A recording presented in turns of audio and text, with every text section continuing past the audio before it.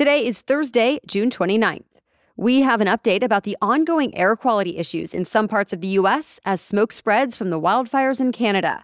Also, new estimates show the U.S. population is older than it's ever been, while people in South Korea just became a year or two younger. We'll explain.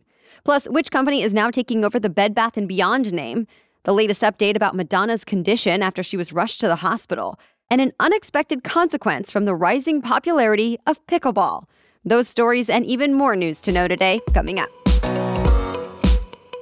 Welcome to The Newsworthy. All the day's news in around 10 minutes. Fast, fair, fun, and on the go. I'm Erica Mandy. Thanks so much for being here. You ready? Let's do this. More than 110 million Americans are now under some kind of heat alert from California to Florida.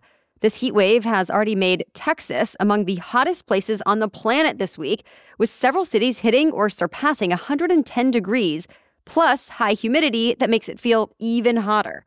Emergency rooms have been packed with people getting treated for heat-related illnesses. In just the last few days, at least 13 heat-related deaths have been reported in Texas and one in Louisiana. And even more of the Southeast is expected to be blanketed in heat today. Separately, California is bracing for its first major heat wave of the year. Excessive heat watches are in effect for much of the Sacramento and San Joaquin valleys. And dry, hot, windy conditions are expected to make fires more likely in California, New Mexico, Arizona, Colorado, and Utah. And speaking of fires, smoke from Canadian wildfires has now reached as far as Spain and Portugal, about 4,000 miles away. But some of the worst effects from the thick wall of smoke are still right here in the U.S. Air quality alerts have been issued for about another 100 million Americans from the Midwest to the East Coast. Firefighters in Canada are now battling nearly 500 fires in what's officially being called Canada's worst wildfire season in history, and they're not expected to be extinguished until after summer ends. People traveling from California to Seattle on an Amtrak train dealt with a pretty big scare this week, but thankfully, everyone is expected to be okay. The train crashed into a Ventura County water truck that was apparently stopped on the track in Moore Park, about 50 miles northwest of Los Angeles. Several train cars derailed. 15 passengers had to be taken to the hospital, but the injuries are not considered too serious.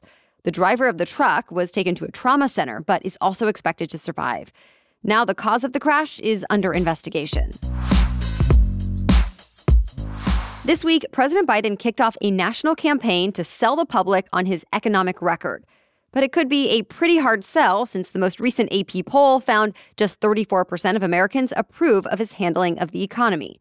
The president held his first major speech on what he calls Bidenomics, which he bills as pretty much the opposite of Reaganomics, which former President Ronald Reagan has become known for. While Reagan went for the trickle-down approach, Biden is promoting the idea of growing the economy from the bottom up, with a specific focus on the middle class. He talked up his administration's investments in infrastructure, rules to eliminate junk fees, efforts to boost American manufacturing, beef up the clean energy industry, and more. Plus, he spoke about his efforts to boost union membership and eliminate student debt, which he says will help more people find their way into a comfortable middle-class life. The White House has highlighted a lot of job growth while Biden has been in office and low unemployment. But his administration has also seen historic levels of inflation. And some economists still say a recession is possible as the Federal Reserve keeps raising interest rates. In response to Biden's speech, the Republican National Committee said, quote, "Hardworking Americans pay the price for failed Bidenomics," pointing out that savings, real wages, and economic confidence are all on the decline. Even President Biden acknowledges there's some work to do to bring down inflation. But he says the country is on the right track. The U.S. population is now older than it's ever been. New estimates from the U.S. Census Bureau show the median American age is about 39 years old. And that's up from 35 in 2000 and 30 in 1980. Since then, birth rates have gone down and life expectancy has gone up. So older people just make up a larger share of the U.S. population. And that could be a problem for the workforce as more baby boomers start to retire. Worker shortages are expected to be especially dire in healthcare, which becomes even more crucial as we age. But all that said, the New York Times points out that the U.S. is still a younger country than its European peers, where the median age is 44. All 51 million people in South Korea just became a year or two younger. at least according to their government. A new law in the country scrapped the country's traditional age counting system. Before now, South Koreans were deemed a year old at birth. Then a year was added to everyone's age every January 1st. So that means if a South Korean baby was born on December 31st, they were considered 2 years old the very next day. But a few months ago, South Korea passed laws to just adopt the international standard, calculating from 0 at birth.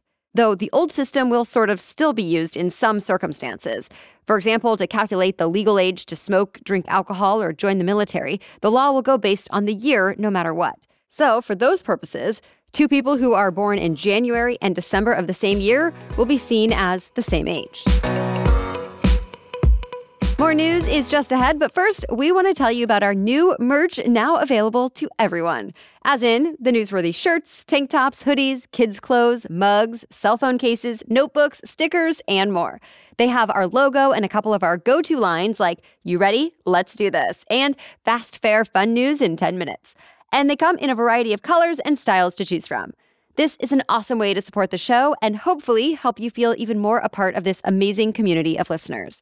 To celebrate the launch, you can get up to 35% off all the newsworthy gear today and tomorrow only.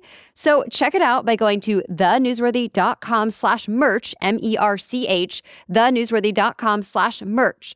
We've also included a link in today's episode notes and on our website. All right, thank you again for all of your support. Now back to the news.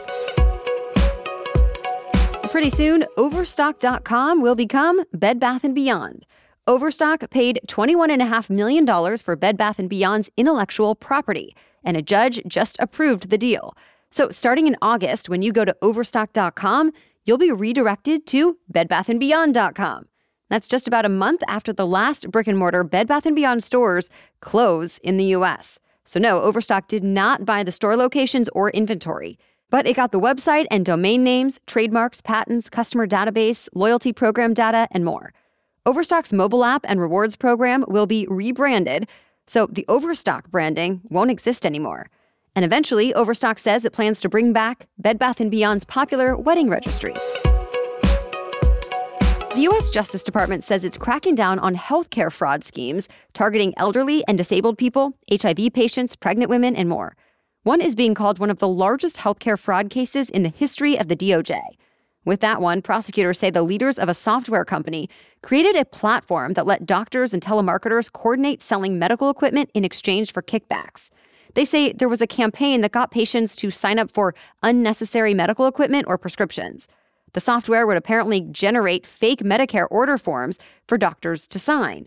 Then the phony reimbursement claims would get sent to Medicare and other government insurers. And that's just one example. Nearly 80 people in all were charged across 16 states, including doctors, nurses, and healthcare executives. One of the biggest pop icons in the world had to postpone her tour because of a serious health issue. Page Six was first to report Madonna was rushed to a New York City hospital after being found unresponsive. Her manager shared an update yesterday saying Madonna developed a serious bacterial infection that kept her in the intensive care unit for several days. She has since been able to leave the ICU, and at last check is recovering in a regular hospital ward. Madonna was supposed to kick off her next tour in a couple of weeks, with 53 shows scheduled in North America and Europe. Her manager says everything is being put on hold for now, but they'll put out new tour dates as soon as they know more. Turner Classic Movies is coming off a rough few days of layoffs and leadership changes. There's been a lot of worry about the future of the channel that's known as a place for classic films. Movie buffs and people within the film community have been tweeting about the changes with the hashtag #SaveTCM. Others have been writing passionate op-eds about TCM's cultural value. Well, now TCM's parent company, Warner Bros. Discovery, says it has plans for the channel's future. And those plans include bringing on some of the most iconic filmmakers of our time. Steven Spielberg, Martin Scorsese, and Paul Thomas Anderson officially signed on to curate programming for TCM. And they're apparently already working on ideas, while Warner Bros. Discovery promises that it is committed to investing in TCM long-term by licensing new films and bringing a wider roster to the network. Tennessee State University announced it's becoming the first historically black college or university in the country to introduce an ice hockey program. The new Tigers hockey program will be created in partnership with the Nashville Predators, the NHL, and the NHL's Player Association. Meanwhile, in professional hockey, the next generation of hockey stars was celebrated during last night's NHL draft. For only the second time in history, the Chicago Blackhawks had the number 1 pick. And as expected, they selected Connor Bedard. He's drawn comparisons to Canadian superstar Sidney Crosby. And it's possible the two players actually face each other on the NHL's opening night in October, when Chicago is scheduled to play Pittsburgh. That's it for the main news today, so now it's time for Thing to Know Thursday. But first, a break to thank our sponsor, AG1. A friend asked me recently if I really drink AG1 as part of my morning routine, since I've been talking about it here on the show. And I was happy to tell her yes, and that I really do reach for my tea or coffee less often because drinking AG1 makes me feel energized and ready to take on the day. I've also noticed improved digestion. If you haven't heard me talk about this yet, AG1 is a foundational nutrition supplement that can replace your multivitamin and probiotic. And it's just in one simple, drinkable habit. 1 scoop of AG1 mixed with water, that's it.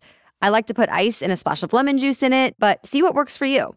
And it's one of the easiest habits I've started since it makes me feel good overall, and it makes me feel like I'm doing something good for my body. AG1 uses a science-driven formulation of vitamins, probiotics, and whole food-sourced nutrients. So if you're looking for a simpler, effective investment for your health, try AG1 and get 5 free AG1 travel packs and a free 1-year supply of vitamin D with your first purchase. Go to drinkag1.com/newsworthy. That's drinkag1.com/newsworthy. Check it out. Now back to Thing to Know Thursday. So we've already told you that the sport pickleball has become hugely popular recently, but that's apparently come with some unintended consequences.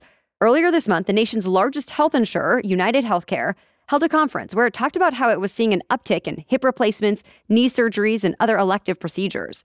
Well, this week, in an update, UBS Group said pickleball could be what's driving more people to get hurt. The firm looked at data from the Sports and Fitness Industry Association and various studies about the sport. And now it estimates that between $250 to $500 million in healthcare costs can be attributed to pickle injuries, just so far this year. But more people will still keep jumping on the pickleball trend. UBS says it expects 22.3 million Americans to be playing pickleball before this year is out, and that about a third of those who play at least 8 times a year will be injury-prone seniors. The sport apparently appeals to seniors because it is less strenuous and easier to learn than other racket sports like tennis and squash. But that doesn't necessarily make it risk-free. Of course, this doesn't take into account any benefit people may get from the physical exercise and social interaction that also comes with the game. All right, thank you so much for listening. We'll catch you up on more news to know tomorrow, starting at 4 a.m. Until then, have a great day.